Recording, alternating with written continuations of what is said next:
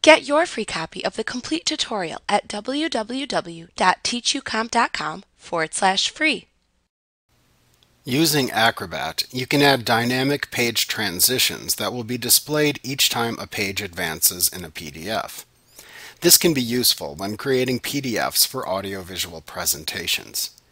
To add page transitions using Acrobat, first open a PDF document that contains several pages. Using the Page Thumbnails panel in the navigation pane, first select the thumbnails of the page or pages to which you want to apply transitions. Then click the Options button in the toolbar at the top of the Page Thumbnails panel in the navigation pane, and choose the Page Transitions command in the drop-down menu to open the Page Transitions dialog box. In the Transition drop-down menu, you can select from several transition styles. Once you choose a style, you can adjust the direction and speed of the transition by using the direction and speed drop-downs if they are available for the selected transition type. You can check the Auto Flip checkbox to make the pages transition automatically after a specified duration of time has elapsed. If you check this checkbox, then use the After X seconds drop-down to choose the number of seconds to pause between each page transition. If you do not check this option, then the pages will transition manually when a user clicks the mouse button or uses keyboard arrow keys. In the Page Range area of the dialog box, you can designate to which pages the current transition effects should be applied.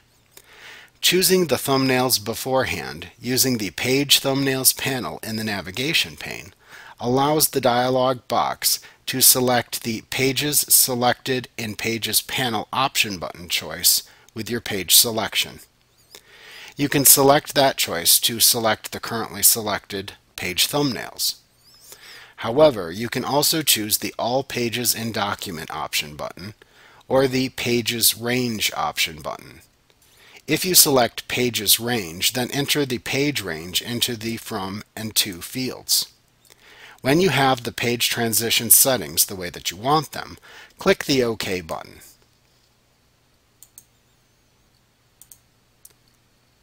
Now keep in mind that some users will adjust their full screen settings to ignore screen transitions and therefore will not see them during a presentation.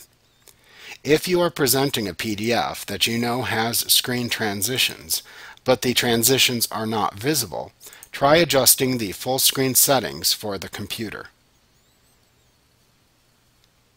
Like what you see? Pick up your free copy of the complete tutorial at www.teachucomp.com/free.